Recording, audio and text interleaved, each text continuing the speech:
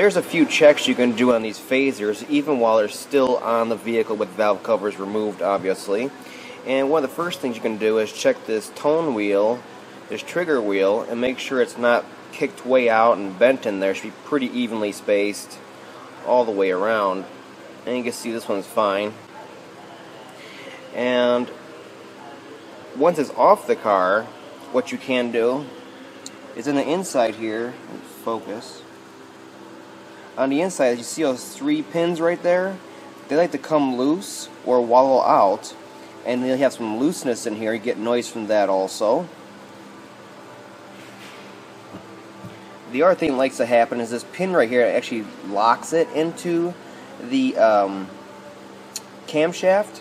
They can shear off on there. Your timing can be way off. You have timing codes for sure with that failure, and I don't see that one too often. And then the actual locking pin is inside of here that locks it at base timing when there's no oil pressure being fed to it. That's a totally different locking pin than that one. There's one more thing I wanted to mention. Once you pull that valve cover off, there's another check you can do. You should be able to see it. If not, turn your crankshaft so you can see it. If you're trying to figure out any kind of timing issues, whether it might be a trigger wheel issue or such, or timing's off for some reason, you're getting timing codes. Once you got that valve cover off, look for this middle timing peg right here. You can see it's a horrible picture, but you can see it. At base stock timing, when that pin's locked, this middle tooth right here should just about, perfectly line up with the L. So if it's not lined up and it's cocked off to the side here or over here, then you know you have an internal phaser issue and you need to replace it also. So that's another good check, and it's easy visual once that valve cover is off, besides all the rest of the checks I covered in the other part of the video. And I just want to show you the inside here. This backing plate comes off of it. It actually holds all the pressure. A couple screws. And then here's the actual plunger and spring. And this is that little locking pin that's making all that noise. You can see it's a little worn out. This one wasn't bad as far as noise goes.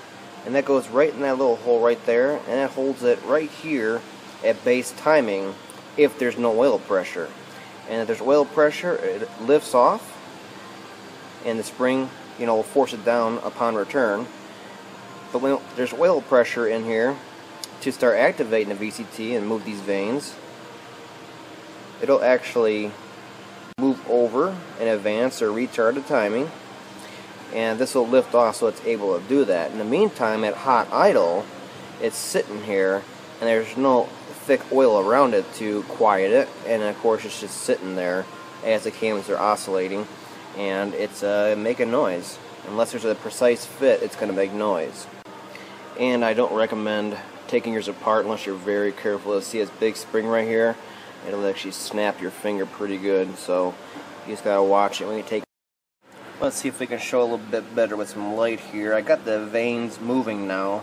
They're on like a little detent here, and there's like a thin metal plate there to quiet noise, I imagine, over beating against the housing. And now that I got it advanced, it's just a little hard to get it out of that initial. You can see down the hole as we bring it back to base timing, if I can do it. Okay, let's see if we can do it.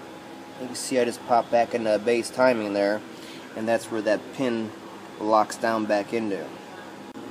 And then once it's allowed to advance, once you're driving, usually over 1200 RPM, it'll start moving, and it can literally adjust the timing independent of what the actual timing is on the chain itself.